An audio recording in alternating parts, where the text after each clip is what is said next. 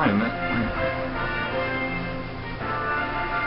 Welcome to day one of competition at Vancouver 2010, the Paralympic Games. It all begins with puck drops of game one in Sledge Hockey tournament. It's Canada versus Italy. Hi everyone, welcome to Canada's quest for triple gold at the Olympics and Paralympics in hockey, along with Drew Rigden, an aspiring Paralympian and ambassador for the game. I'm Gino Reda. It is great to have you with us. Well, I spoke to Bob Nicholson of Hockey Canada just moments after Sidney Crosby's golden goal. Canada had 2 gold medals, the men and the women. He said, the job's not over yet.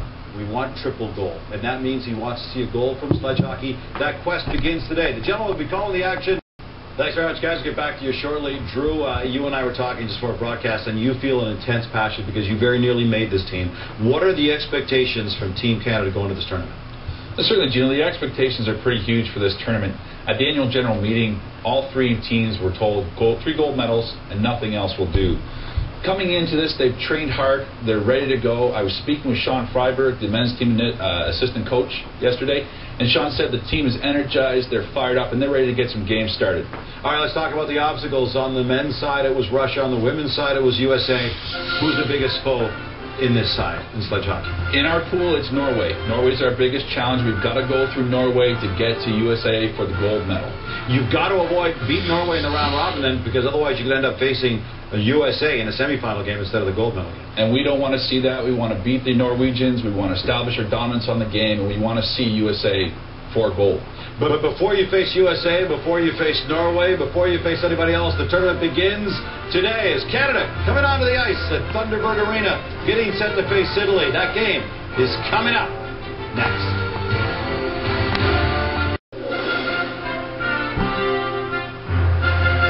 And our teammates are going to be busy today and tomorrow. They're on the ice for a couple of games. You can see all the highlights from day 1 and day 2 at the Winter Paralympics tomorrow at noon Pacific, 3 p.m. Eastern Time on CTV.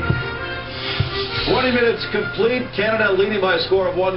Penalty's been an issue, but Drew, you and I were talking about the physicality of this game, and we saw plenty of evidence of that in the first period. Certainly, Gene. What we're looking at here is we see Todd Nicholson starting to set the flow. He lets a big hit go in the first period. One of the things that Canada's going to do really well in this tournament is they're going to show their physicality. With a 15-minute game, it's kind of ruining our flow. We've got to stay out of the box. We've got to basically control that game 5-on-5, or if we can, get to our power play. Now, the good news is that while Canada was playing shorthanded much of that first period, 6 of the 15 minutes, they had some guys doing a great job on the PK. Absolutely. Brad Bowden, one of the 2 penalty killers, with Greg Westlake, the other penalty killing line, and Mark Dory and Jeremy Booker. Looking forward to making sure that we're killing those penalties, and staying out of the box is going to help us win these games. I know, spending almost half of that opening period short-handed with the man in the penalty box. Coach is not going to be very happy with that. Shots on goal, just 4-1 in favor of Canada over Italy. Talk to me about the sledge, Drew. Tell me about the equipment. Certainly one of the biggest things that you're going to find is the difference in the equipment. What we're looking at here is we're looking at one of the sleds that you'll see. Now, the sled is the main piece of equipment. Basically, you're sitting 3 inches up off the ice on 2 skate blades with a bucket that can be customized if you've got 1 leg, 2 legs, or no legs at all. And now, that's the sled itself. The skate blades are very similar to the typical skate blades you said. And as you become a better skater, as you become a better sledder, the blades get closer together to give you more mobility. Is that the idea? Yep. The closer the blades are, the more mobile you are, the quicker you can turn, the more balance you have. And you'll see what we have right here. Those blades are about 2 inches apart. Just to put it in perspective, a guy like Brad Bowden and Greg Westlake, they're sitting on blades right now that are about 1/8 of an inch or 3/4 of an inch apart. All right, that's the sled. The other part that I find absolutely dramatic are the sticks. Now, something you notice right away is the lie, but I want to talk about the butt end, top of the stick. Tell me about that. Certainly. What you're looking at here is you've got these picks. Now, this is what propels us up and down the ice. These are our main weapons. You have 1 stick in each hand. And I use the word weapon, I guess, tongue-in-cheek. The picks aren't supposed to be used as weapons, but they have been known every once in a while to get up and get underneath people's skin. And you can shave with these babies. Let me tell you, these things are absolutely unbelievable. What are the guys? Dave, thanks very much. Just as we got a break in the action, something we should mention, Drew Rigden was a goaltender, and something we noticed about the trapper. We talked about the sled, we talked about the sticks, but something we've got to point out of the trapper is it's unbelievable, the spikes that are here. Tell me the use of that. Use of that glove basically is that you have 2 sticks, propel yourself as a player. The glove will move you as a goaltender instead of the stick. And it can be quite the weapon. Watch for that. Let's go back to the action, Dave. book, Canada leads Italy surprisingly by just a score of 1-0 so far. Surprisingly close. This is a Canadian team that looks like they're suffering from jitters. Certainly, there's a lot of pressure on the guys, and what I'm seeing coming in here, they're nervous, they're tentative, they're playing like they're afraid to lose, and that's not our game. Yeah, no, what the Canadian game though is a physical game. Ray can take it a little too far. We saw that here, elbowing penalty in the box, another power play that we don't have, penalty killing situations. That's what we cannot have in this game. The Ray train certainly given a physical presence. Greg Westlake and the offense for Canada a little frustrated because after 30 minutes, the story's been this guy, Santino Stilatano.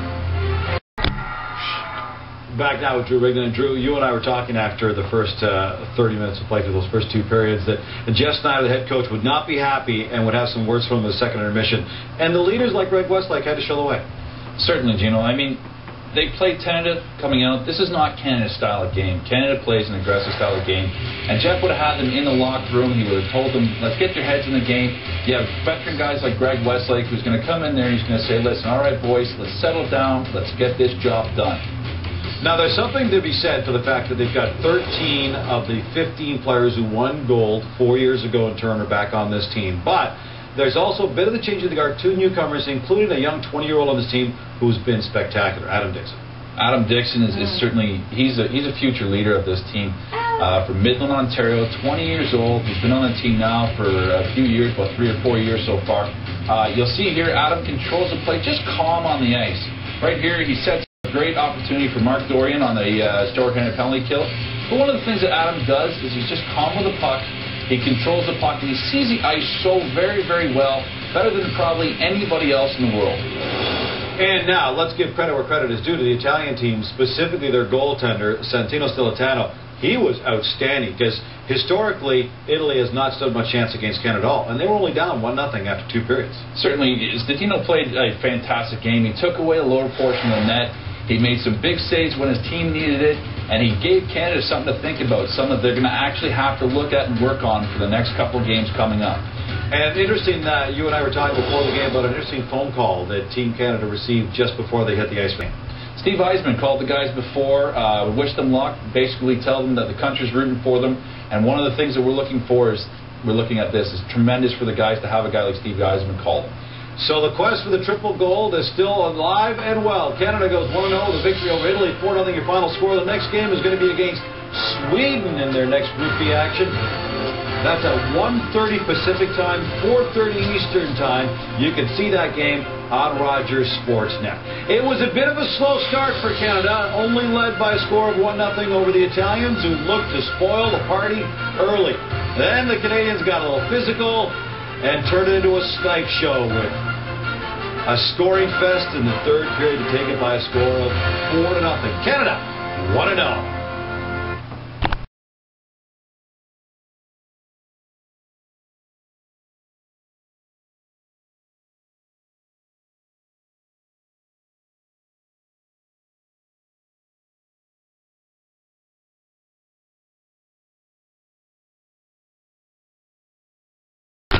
The Vancouver 2010 Paralympic Winter Games on CTV. Brought to you by Rona, doing it right. By Air Canada, official airline of the 2010 Paralympic Winter Games. And by the Royal Canadian Mint. Collect the coins, mark the moments.